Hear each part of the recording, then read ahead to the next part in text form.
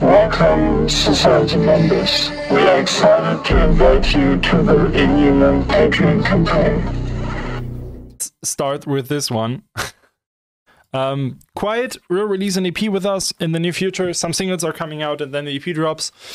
murderVIBE with myself is out now. And talking about murderVIBE, I wanna give some background information because some people ask me what is happening with the song. So this song started as a Brain Palace collab, and we got Qoiet to do the vocals. The thing is, Brain Palace really changed his style and what he wants to do with his music in the future. So I was like, yeah, I don't feel comfortable with joining this song. I want to be not involved anymore. The thing is, I produced the whole thing from the beginning. He was just sitting next to me and had some ideas. And I asked him, is it cool if I just keep those ideas? So he said, yeah. And that's why it's a Qoiet and INHUMAN song. It will be on Qoiet's EP, so it's mainly a Qoiet song, and I just put some production value in there. And yeah, let's check it out.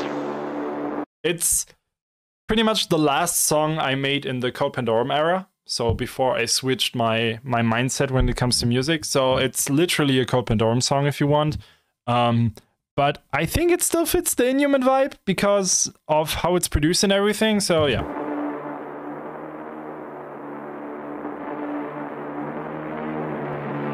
I quickly will put some stuff on my lip again because it hurts like shit to numb it. So turning off the camera for a second. I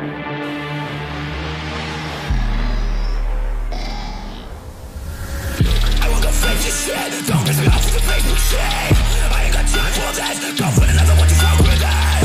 Back to my face in a kaya. Step in my way in a kaya. Hands on my shit in a kaya. Don't piss me off in a kaya.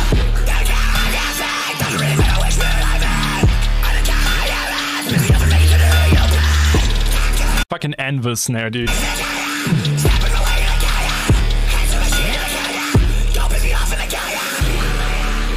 Smother, I get that. Code Pandorum is really nostalgic for me as well. Because I'm just a different person now, you know? I changed my life a lot, and Code Pandorum was a part of me in a really bad time of myself.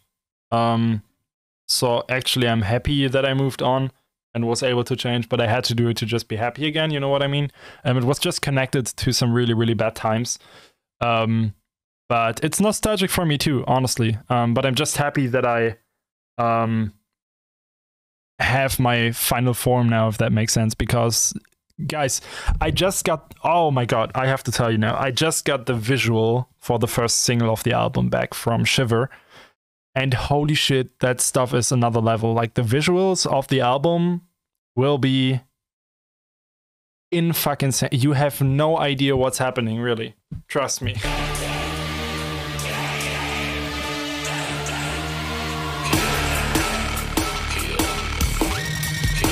This Reese, dude, crazy stupid.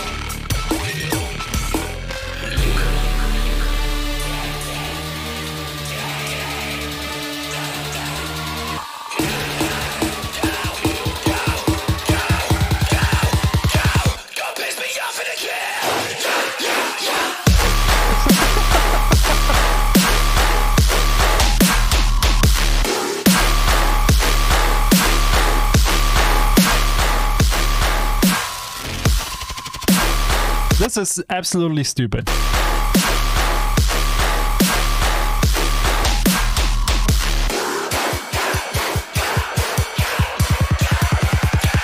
Don't piss me off.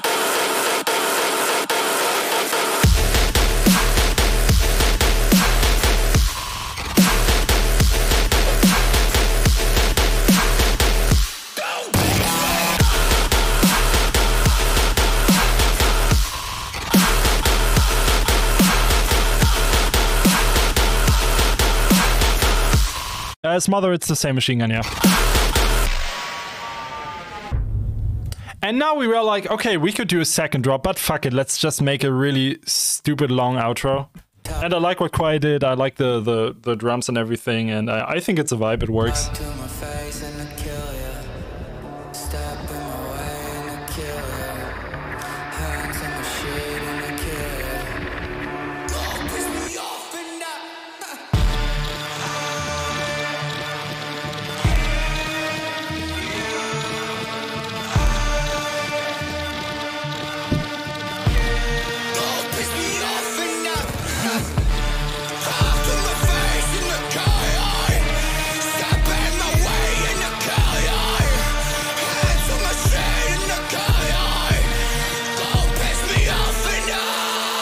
is like a chant now. I just like the vibe of this. Sounds like someone is going to war.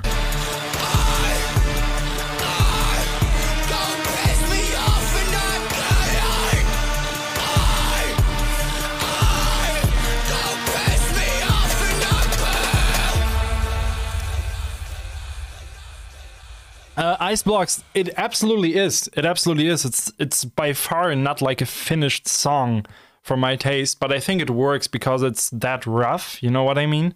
It's pretty much a lost project, you know, like we finished the song without having stems or anything. We literally put Qoiet's vocal like on an MP3 file and tried to mix it and shit. So it's obvious that it's kind of rough. But I still love how it turned out, and it's a fucking banger live. Like at shows, this annihilates clubs, you know, because of this weird ass fake drop here.